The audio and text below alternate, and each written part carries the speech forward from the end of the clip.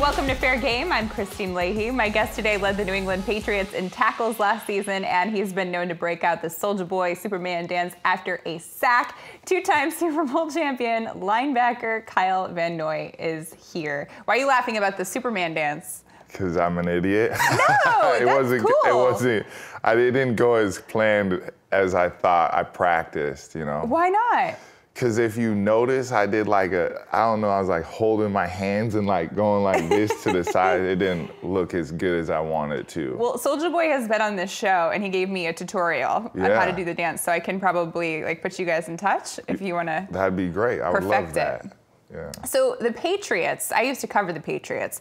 They are well known for hiding injuries, and you don't need to address that. we're just going to put that out there because we know that's the case. But with you, they didn't hide your most recent injury. They made it very public when Bill Belichick shot you in the face with a paintball gun. He did. How did that happen? Man, well, first off, let's start before that. I actually shot him first. We had a couple games, so I got him out in one of the games. I got him a couple times. I don't think he knew it was me, but now it's public that it I was got you. him. It was me.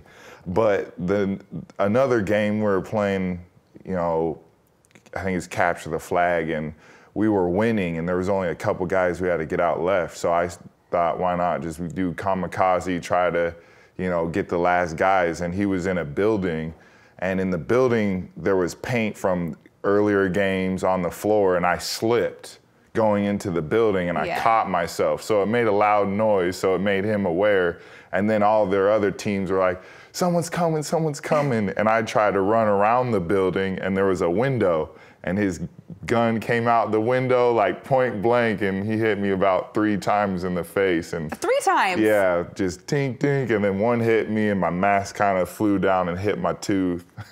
Did you have injuries? No injuries, you know, had to play it off. Like, I'm out, but it didn't feel good, and so I tried to just play it off for everybody, and, you know, went to the trainer and said, is my teeth still good?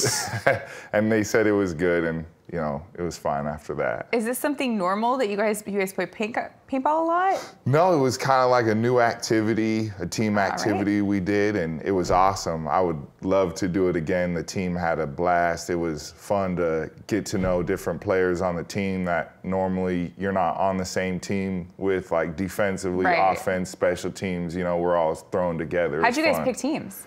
They do it. They do it. Yeah. Okay. They put us together, and, you know, it's fun. It's just all about team building, and it's amazing.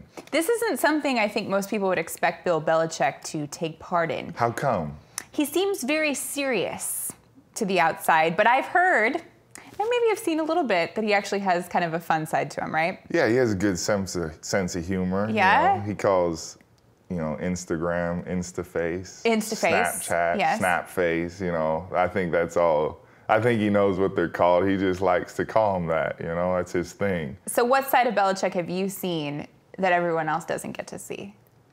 Well, have you seen him pissed? Yes, at me, actually. At you? Right, at me, yes. I took that as respect, though, by the way, right? Yeah. I mean, I would, especially in the media. Like, that's pretty big deal. Right? If you get yelled at by him. That means you either asked a question that was pretty good, or you got under his skin somehow. I don't know. So I feel like that's pretty good. He told me to stop it with my soliloquy. Wow. Yeah, that was good. He used a big word, too.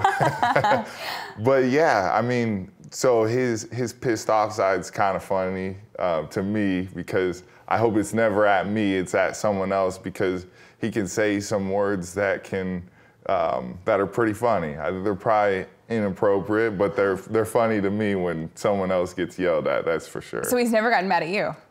I'm sure he has, but... Oh, just not to your face? Yeah, let's hope not. Okay. Let's keep that trend going. And I think, honestly, he's just a player's coach at the end of the day. He's really good at, you know, getting players to play their best when their best is needed, and he's able to communicate and ruffle a few feathers when he needs to. Give me the juice on this, though. He tells you guys not to say anything to the media, doesn't he? I mean, I'm here. Does that count? That's true. That's true. That's but big, in season, right? you guys are...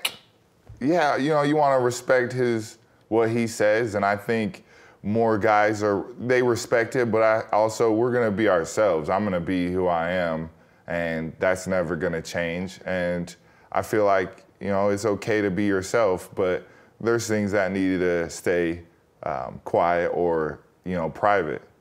So since coming to New England, you have only played in Super Bowls, which is 3 for 3. Yeah, that's pretty awesome. It is awesome. When you found out in 2016 that you were being traded to the Patriots, what was your real initial reaction? I was pissed. Okay. I was mad because I felt like finally I got a breakthrough.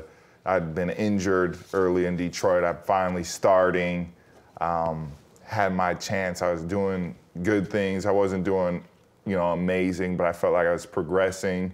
And then I got traded to a team that had, you know, at the time, Ninkovich, Jabal Sheard, Jamie Collins, Hightower, Shea McClellan, and then where am I gonna fit type of deal. So you didn't like the fact you were going there? No, because I felt like I was going back to the bench, and I worked so hard to get healthy and finally be a starter in the NFL. But you know, things didn't work out there, and it ended up being a huge blessing. Thank the man upstairs for making that happen. How quickly did things turn around for you? Were like, okay, I'm happy I'm here?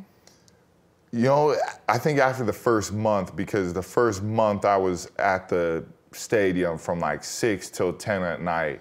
And then when I learned the playbook and I began making plays and, you know, getting to know guys on the team and showing that I could help, I think that was when it started like, okay, this is where I'm supposed to be. I like it here. It's business, it's football, and we win.